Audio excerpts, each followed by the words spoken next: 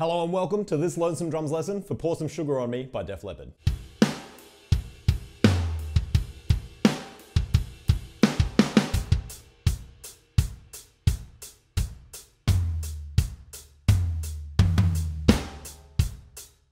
When the drums come in, they're playing a beat that gets used a lot throughout the entire song, so hopefully you can grab it now and it's going to make learning this song way easier. There's a fill in the fourth bar as well, and I'll break that down too.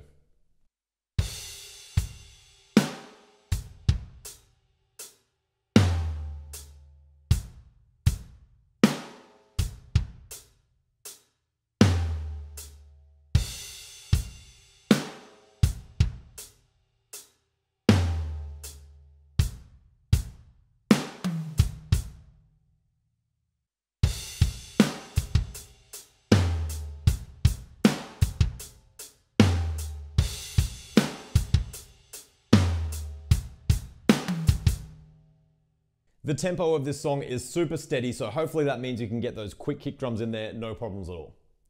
From there, we're straight into the verse, and this is the main beat that we're going to use throughout that.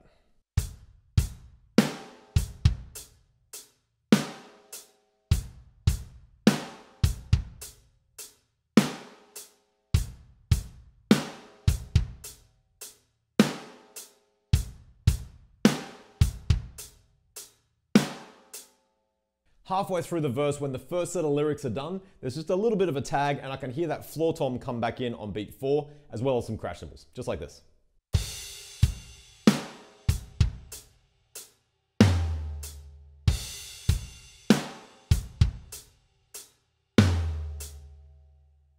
We go back through for the second part of the lyrics in the verse, and then at the end, there's a fill that goes like this.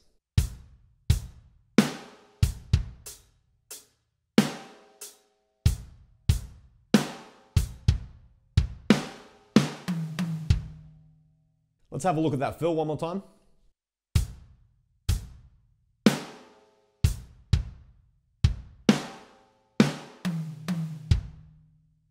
I'll play through that whole verse section so you get an idea of what it's going to sound like.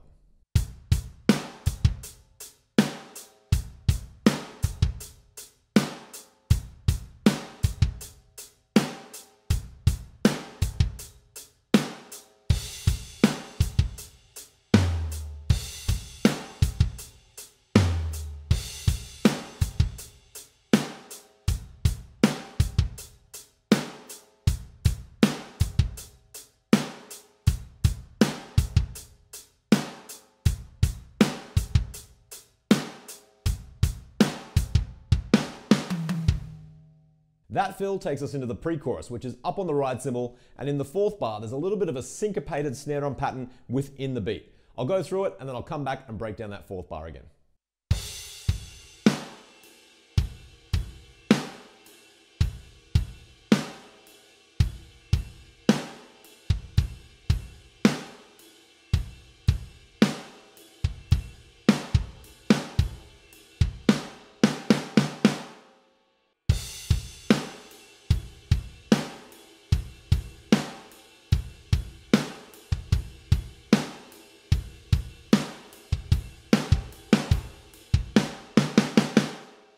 So here's that fourth bar one more time. I think the trick is to look at what lines up with the ride cymbal and what lines up in the gap between the ride cymbal. That's going to help you work out the coordination, and then you'll be able to speed it up and play along to the song.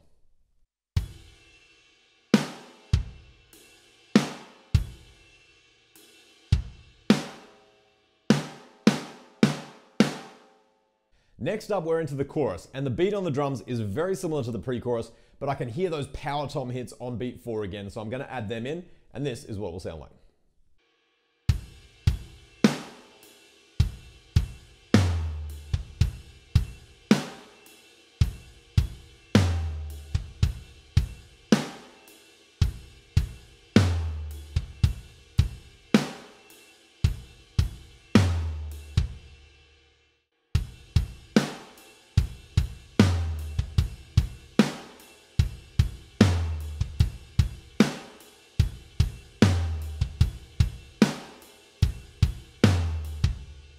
At the end of that chorus, there's just a tiny little fill on the snare drum before we drop down into quarter notes on the kick drum.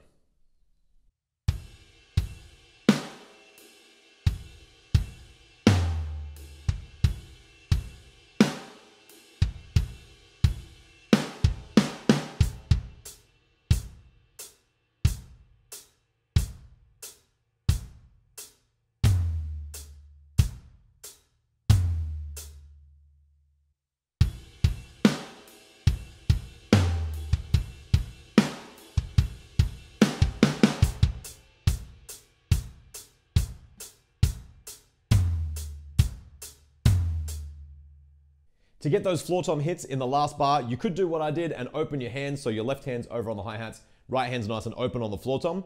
But if it's easier, you could leave your right hand on the hi-hats and just cross underneath with your left hand and get the floor tom that way. It might be a bit easier just to leave the right hand on the hi-hats.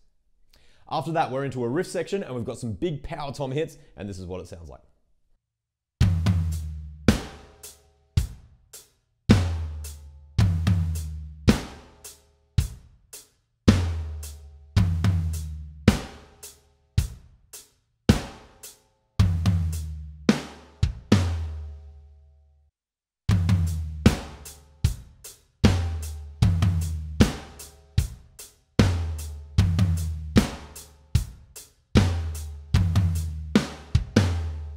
From there, we're into verse 2, and this is exactly the same as verse 1, except for the fill right before the pre-chorus.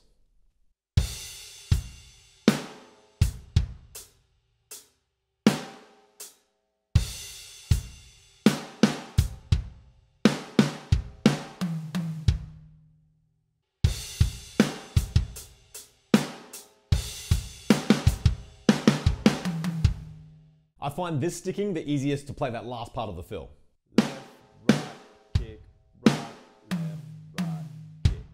Using that sticking, I know I'm going to come out on my right hand, and that makes it way easier to keep playing through into the next section.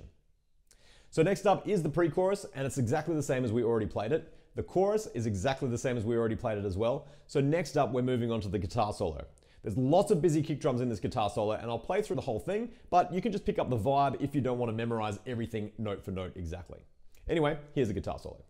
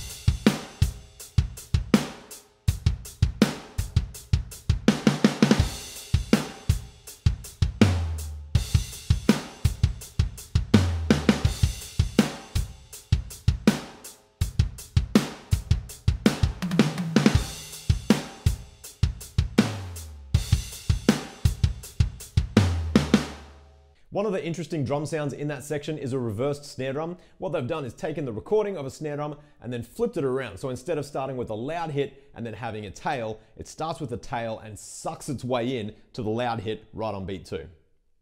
I think in that whole section, the fill in the 8th bar is probably the trickiest. So let me just go back and have a look at that quickly.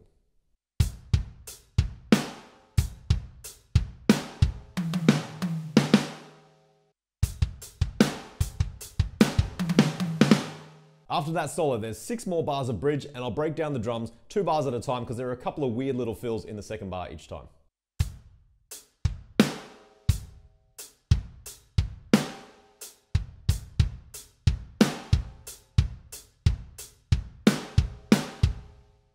Here's the next 2 bars.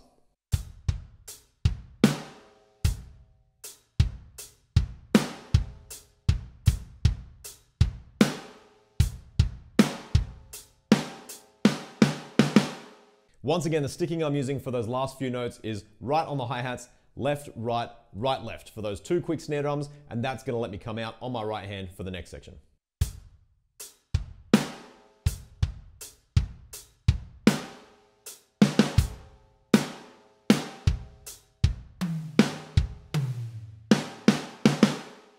Just so you can hear what it sounds like, I'll put those 6 bars back together at speed.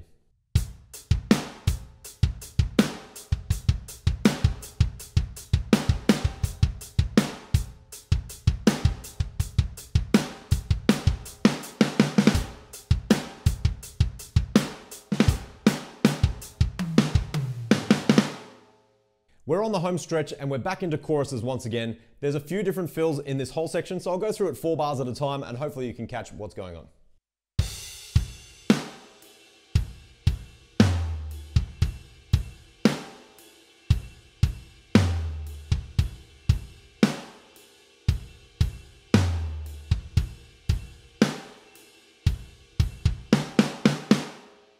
Here's the next 4 bars.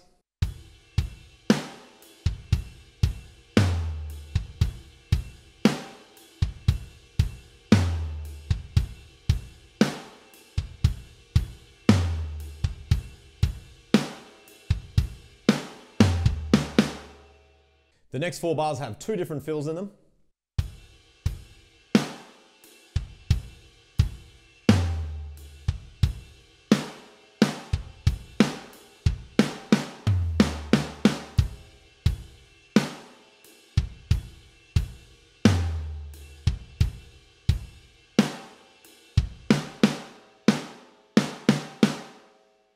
Here's the last 4 bars of the song, and then I'll go through and play that whole outro section one more time.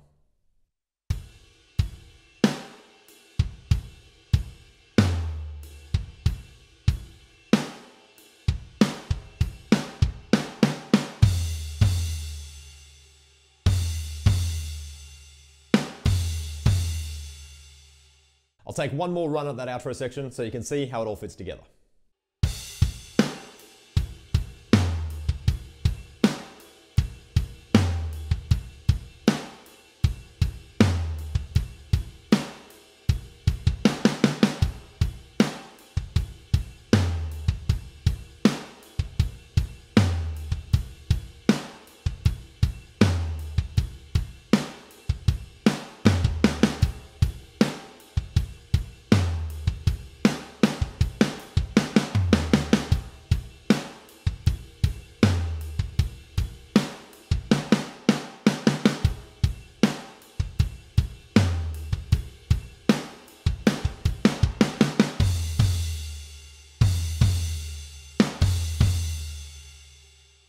And that wraps up the drum part for Pour Some Sugar on Me by Def Leppard.